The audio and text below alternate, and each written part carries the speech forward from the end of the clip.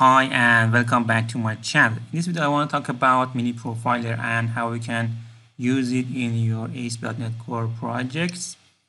As you can see, the Mini Profiler is available in different languages and frameworks.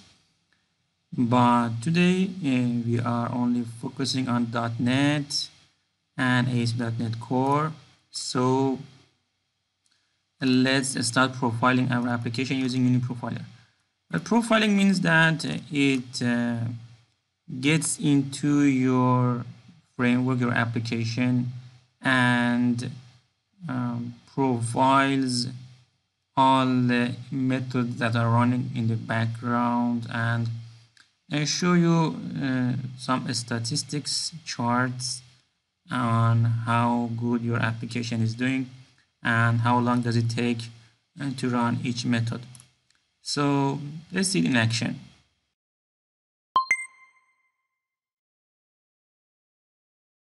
So I just need to go to this profile in ASP.NET Core and go to this page. Here you can see which package you need to install. Let's copy it, and I already have a project in here. It is created from ASP.NET Core template, nothing fancy about it, and just a very simple ASP.NET Core application. And now let's install that package. Let's go to tools and you get package manager console, and I paste the command in here and waiting for it to download and restore on my project. So it's ready. Now we need to edit our startup.cs file and add this middleware inside. I'm just going to copy and add Mini Profiler. Let's go to startup and let's inject that. And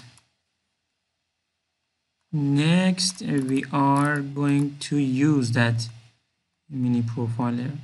As you can see, there are lots of options you can configure on your Mini Profiler, but for now we are just going with defaults. So next I'm going to add the use Mini Profiler in here, and let's save everything. Also, there's one more thing to do. We need to add a tag helper to our project, but first let's add this code to our view imports file. I'm going to go to this page and view imports and just paste the code in here with no change. And next you need to add this razor tag helper to your layout, somewhere that you could see in every page. So I go to shared layout, and somewhere in the body I paste this, and now we are done. There are other things to do, but let's just go ahead with this one and run the project. Debug start without debugging because I just want to see how it works.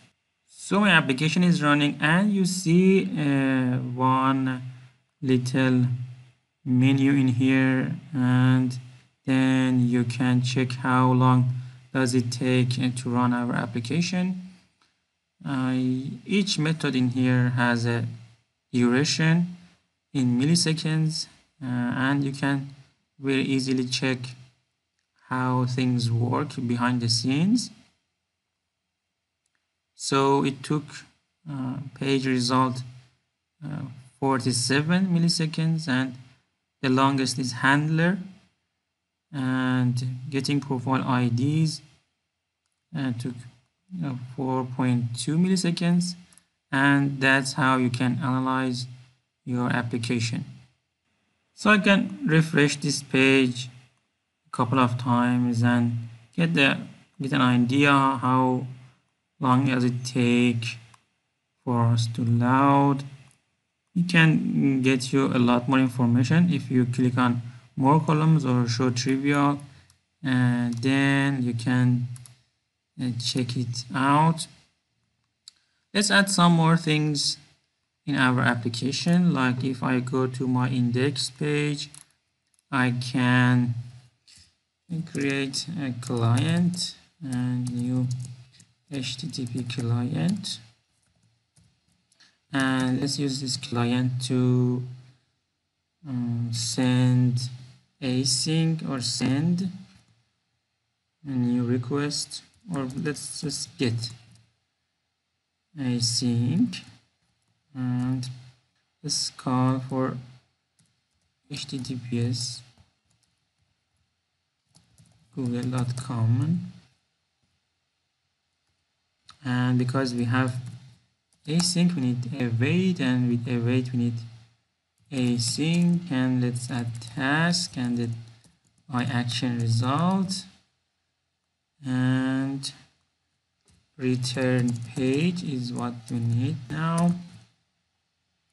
Okay, let's run the project again and see the stats this time.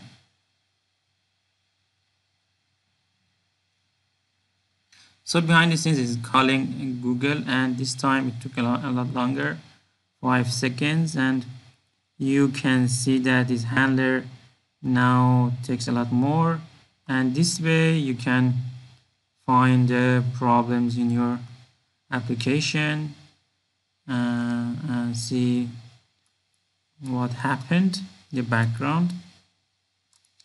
And so that's how Profiler works. It's very easy to install, and you can have it in different pages.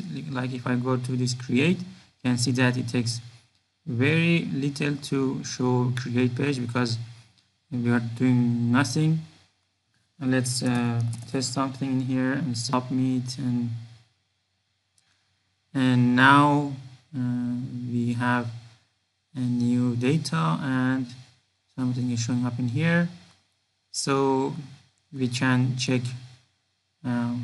what did what and how long did it take, and that's how Mini Profiler works. It's very easy to install, and it's good when you're working in a development environment to have this in your project and make sure that nothing weird is going on in your application. And if you see something taking too much, you can just check it out and change the code, find the problem. So that's it. That's how you work with a Mini Profiler. Thanks for watching, and see you in next videos. One more thing is that you can profile EF core with Mini Profiler, and to do that you just have to install Mini Profile Entity Framework core, and let's go ahead and do that. Install that package. Next we need to add Entity Framework to our startup, and in here. So let's run the project again. So this time it shows how Entity Framework is also working, and this time you can see the SQL column 2. We did call SQL this time, and this is a connection open, and this is our select statement for the current user, and then the connection closed. So this information can be seen when you add Entity Framework to Mini Profiler, and it can be very useful to measure the performance of your connection to the database. So that's it for today. Thanks for watching. See you soon.